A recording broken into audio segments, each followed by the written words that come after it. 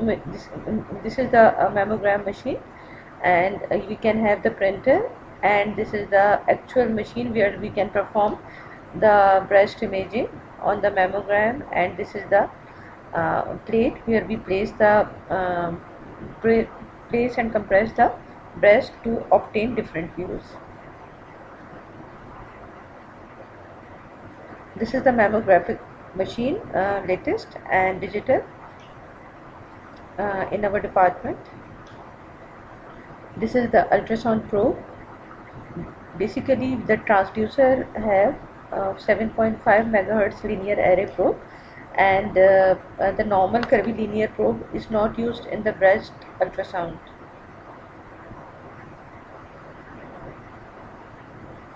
I have made breast imaging brief and simple. First of all, many of the consultants and the patients are confused. Okay, what women are referred for breast imaging? Basically, there are two groups of women who are referred for the breast imaging. One who are having symptoms, and the other one who are asymptomatic. The asymptomatic women have screening mammograms to look for the small, non-palpable abnormalities in the breast. This is the basic image of breast mammogram. The craniocaudal view of right and left both breasts. Patient is a 60-year-old woman, and she is asymptomatic. But you can see this thing. Inferiorly, she is having some density, soft tissue density, and there are also some densities along the nipple region. Two basic views are craniocaudal or CC, and another one is the MLO. How can you identify this is MLO or CC? I have shown you previously. This is the CC view, and you can see the nipple in profile, and in this MLO view you can see the image of the pectoralis. This is pectoralis, and the axilla is also viewed here. MLO means mediolateral oblique. Craniocaudal, CC. Now you can see in that asymptomatic female 60-year-old I have shown you before. When we obtained a cone view, we can see that soft tissue density was irregular in shape, and it has indistinct margin at 8 o'clock in the mid depth of the breast, and it was categorized as Barrett 4, and the biopsy was recommended, and on biopsy it was proved to be invasive ductal carcinoma. So you can understand the importance of the mammography. Many of our women are reluctant to have mammogram, but every woman having who are above 45 and have no other symptoms or no palpable mass, even then they must go for the mammography, screening mammography. It can find breast cancer when it is very small, 2 to 3 years before you can feel it, and no other tool is 100% effective. Good quality mammograms can find 85 to 90% of the cancers, and some cancers are not found until they reach this much size, right? And mammogram can find cancer when it is only this much size. So now you can understand the importance of the mammogram. It is a very useful tool, especially in our setup in Pakistan, because we have I will show you later. Okay, we have experienced so many breast carcinoma, but due to some social taboos and the shyness of our women, they don't want to talk about the breast, and they carry this carcinoma silently. Barrett. What is Barrett? Barrett is the breast imaging made brief and simple, and it is the breast imaging categorization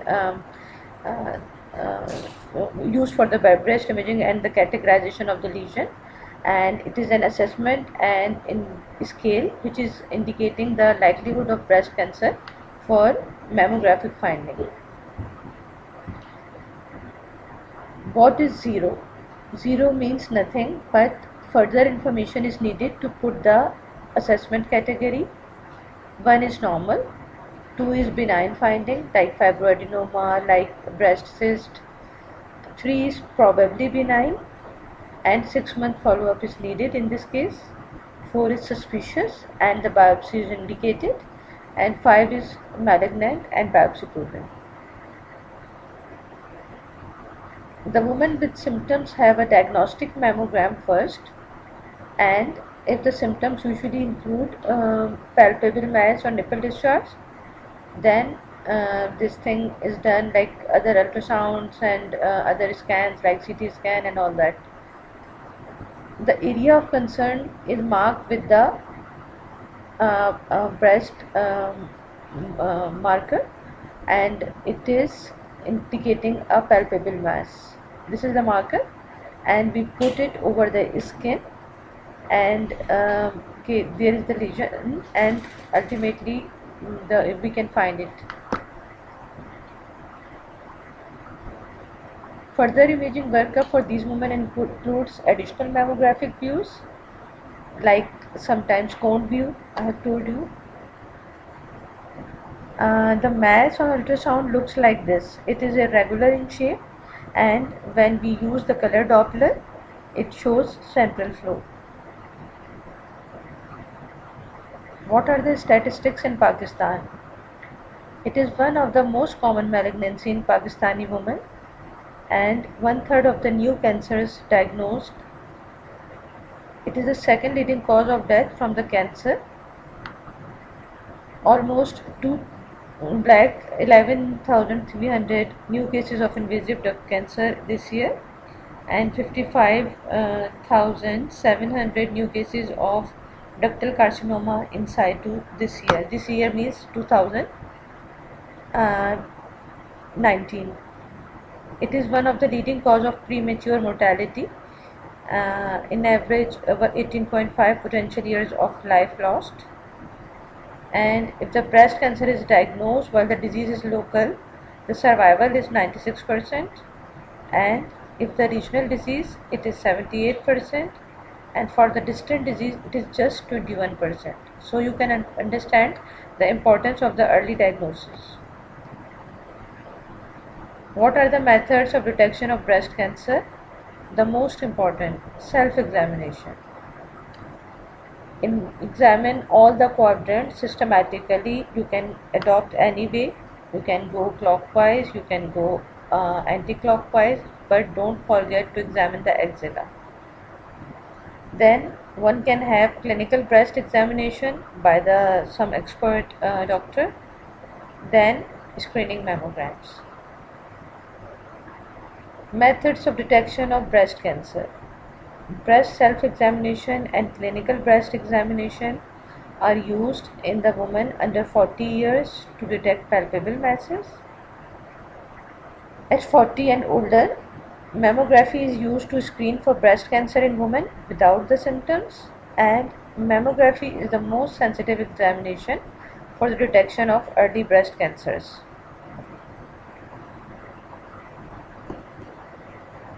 At 40 and older, breast self-examination and clinical breast examinations are used to detect breast cancers not seen on a mammogram because of technical limitations, interval tumor growth, or breast cancer missed on the mammogram. American Cancer recommendations for screening mammography are benign screening at the age of 40 unless woman has a mother or sister who developed breast cancer before menopause, and screening annually. No end age of screening mammography. What are the risk factors for the development of breast cancer? Female, obviously female, age more than 35, early menarche, late menopause, nulliparity, pregnancy after 30, first degree relative, could be mother, sister or daughter, previous history of breast cancer, biopsy proof of atypical epithelial proliferation, and biopsy proof of lobular carcinoma in situ. The reduction in the mortality for women whose breast cancer were detected on a screening mammogram is 30% or higher.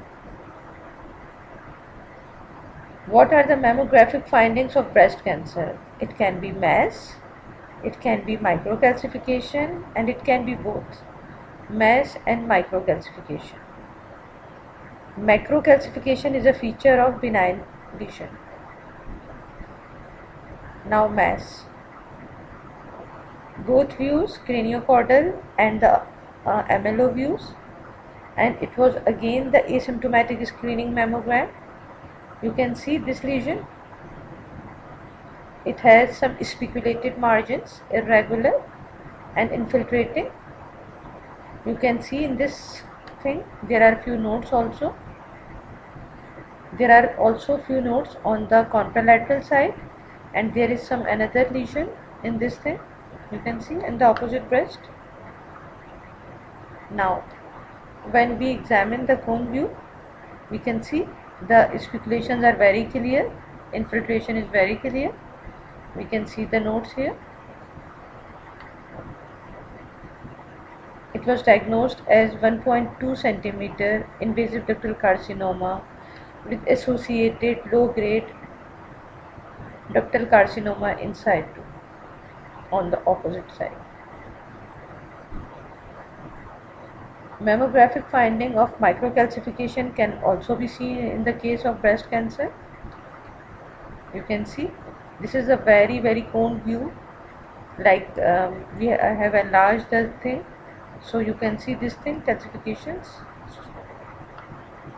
We can use magnifying lens when we examine the mammogram also.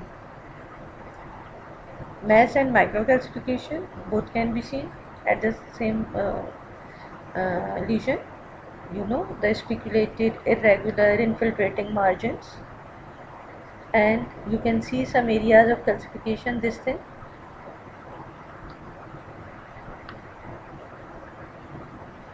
Then another view, this thing, this lesion on mammogram. This has some smooth and lobulated margins. It is not that much irregular, and on when we did the ultrasound, it was like this, smooth and anechoic on ultrasound, and you can see this thing. This will show the axilla, and it was a benign lesion. Then another lesion, breast ultrasound. You can see the hypoechoic area with some echogenicities inside. Again a benign lesion, it was here. You can see the 3 o'clock, 6 o'clock and 9 o'clock position. It was in the midline. The marker is indicating the position of the lesion, and it is indicating the size of the lesion. Ultrasound, the benign lesions are usually well defined. They can be anechoic in case of breast cyst, or can have mixed echogenicity, like in this case, which is fibroadenoma, and no flow is detected within the lesion on Doppler. Then metastatic disease, multiple soft tissue density lesions throughout the breast and in the axilla. Then hematoma, it is well capsulated, you can see. Then the rupture of some implant. Breast implants are again very common, and they might rupture and causes the disfigurement of the shape of the breast, and may lead to some chemical soft tissue like reaction. So this is the extracapsular silicone rupture. You can see the well defined capsule here, but along its inferior border there is some leak, and this is the extracapsular silicone rupture.